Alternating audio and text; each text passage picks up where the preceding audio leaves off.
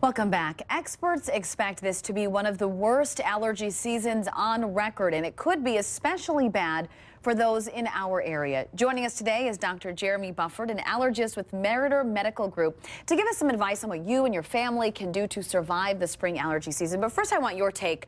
Do you agree with this idea that this is going to be one of the worst seasons? I don't think it'll necessarily be any worse than past seasons, and due to the longer winter we had and increased snowfall, it might actually not be as bad. Allergen level predictions are based on historical data and weather forecast, so we might survive the worst. Let's talk about this area. So this new ranking came out that Madison was the 12th worst. Right. What goes into and what makes this area worse for allergy sufferers? Right. Well, this ranking was based on historical allergen levels in the past. It was based on number of allergen prescriptions that are filled per capita, as well as number of allergists per capita. And in Madison, we're lucky to have quite a few number of allergists, so there's really not an excuse to see one.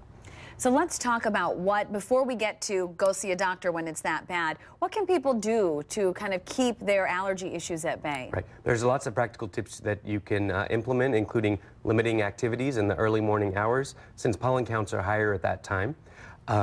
Taking a shower at the end of the day to rinse off all the pollens. Don't hang your clothes on the line to dry. Wash your dogs if they spend a lot of time outdoor. There's great over-the-counter medications, including antihistamines, allergy eye drops, sinus rinses, nasal decongestants.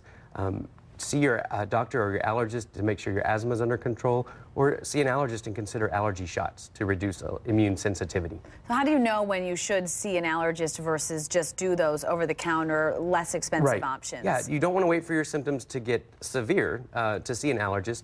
If the over-the-counter medications aren't working, or if the allergies are contributing to respiratory infections, missed work in school, or alterations in your sense of taste, smell, and hearing, then you should see your doctor. And so I know you sound a little congested, right? So correct. I've had a cold. A lot of families struggle with how to know the difference between a cold and allergies. Do you have any insight there? I do. There's a lot of overlap between the symptoms, but allergies usually develop pretty immediately and can last for several weeks throughout the course of the allergy season.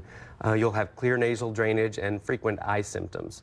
Whereas colds develop more slowly, they only last for up to about 2 weeks. There might be some thick nasal drainage, but you may also have some fever and body aches as well. So best piece of advice to leave people with?